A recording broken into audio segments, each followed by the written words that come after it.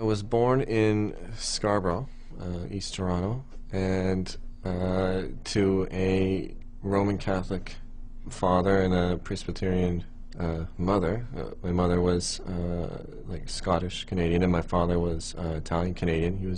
He migrated or immigrated to Canada when he was a boy with several of his brothers and sisters, and I grew up really sort of in the middle of those two worlds. I grew up with my mother, my father, my grandmother, and I had a sister as well. On my mother's side, basically no relatives, no cousins or aunts or uncles or anything like that. On my father's side, though, he had 5 brothers and 5 sisters. There's a great majority of them here in Canada, so I had lots of cousins, and when we had lots of family get-togethers and gatherings when I was young, and it was actually I really felt a connection to my Italian roots through that side of my family. Now, I attended a Catholic school growing up through elementary school and into high school. But at the same time, because I also lived with my grandmother, who was my mother's mother, who was had a Scottish Canadian background, and she was Presbyterian, and she used to attend a Presbyterian church. I used to also go with her to the Presbyterian church and participate in its activities in the community, because at the part of the community that I lived in, that was a little bit more dominant than the Catholic church community. It was a little bit further away. And also, as I got older, I started to participate in the Catholic Church as an altar boy and stuff like that, and just generally attending the service as well. My mother passed away when I was 14.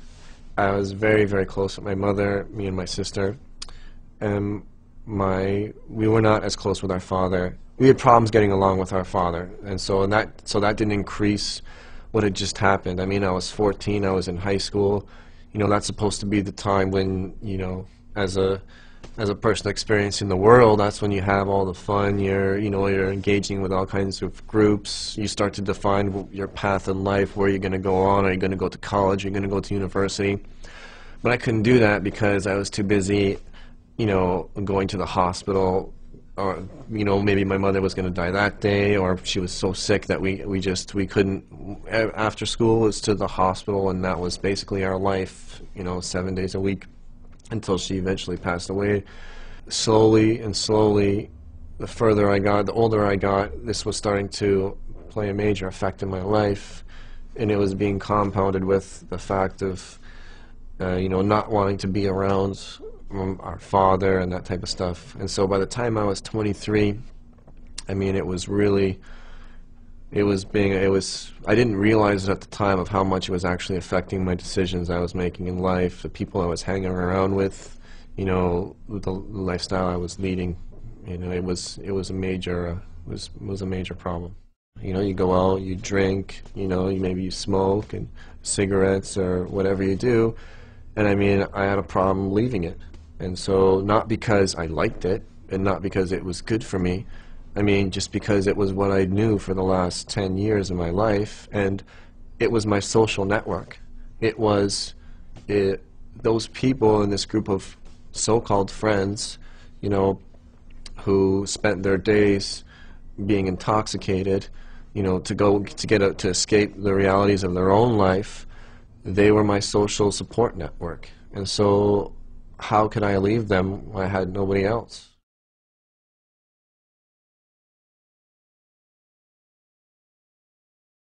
And I moved to a community that was culturally diverse, religiously diverse. I mean, I was almost in a culture shock because I'd been sort of secluded in this community. And after being there for a few years, I made lots of new friends, right? I moved from a Catholic school to a public school. I had some close friends in the community who were investigating Islam and were sort of preaching it, and eventually they also converted to Islam or accepted Islam as a truth. And then I engaged in dialogue with them.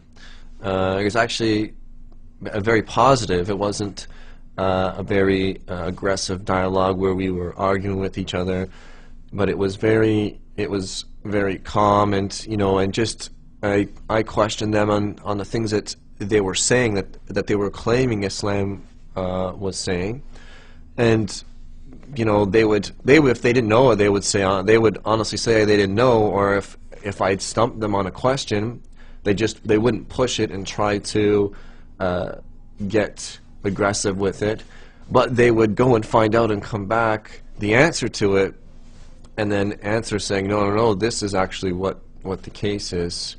And going through this process is what actually led me to really internally saying, to myself, or making sort of a prayer that if this is what God wants for me, then I'm willing to do it, whatever He wants for us. And so I proceeded to get an English translation of the Quran and some other supporting documentation and books.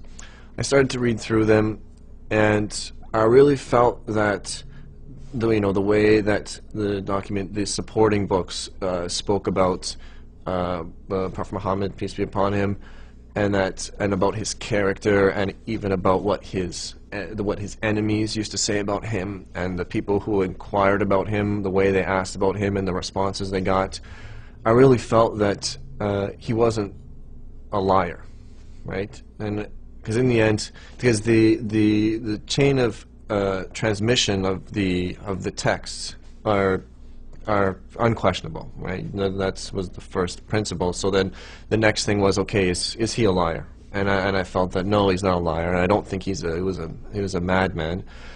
And so from there on, I started to try to learn about the prayer. I started to learn more about the finer details of the religion.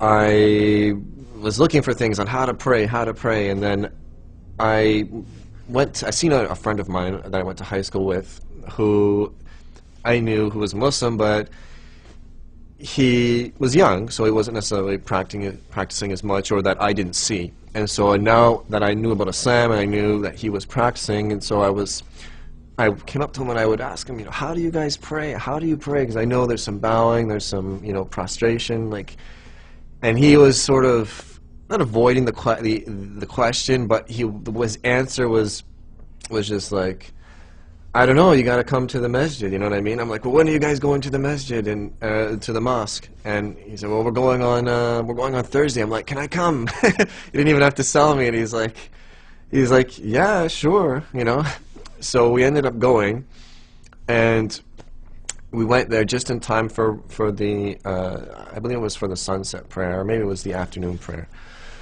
And when I went there and I saw the prayer, the salat, right, the way that Muslims pray, it was like something turned inside of me. Right then and there, there was any doubt that I had basically left. Because I had researched a lot on self-help and on meditation, and when I saw that, I knew that there's no way that could have been made up. Inside of me, I just that had to have been something that was revealed, right? That was real knowledge. It wasn't just something that was made up. And so actually, I was kind of shocked. And then I went down and I made my first ablution and prepared myself to pray, and then I followed a brother in praying my first prayer, and then shortly after that evening there was a talk by the imam at the mosque, and then shortly after that I ended up taking my shahada. La ilaha illallah, la ilaha illallah, la ilaha illallah, la ilaha illallah, la ilaha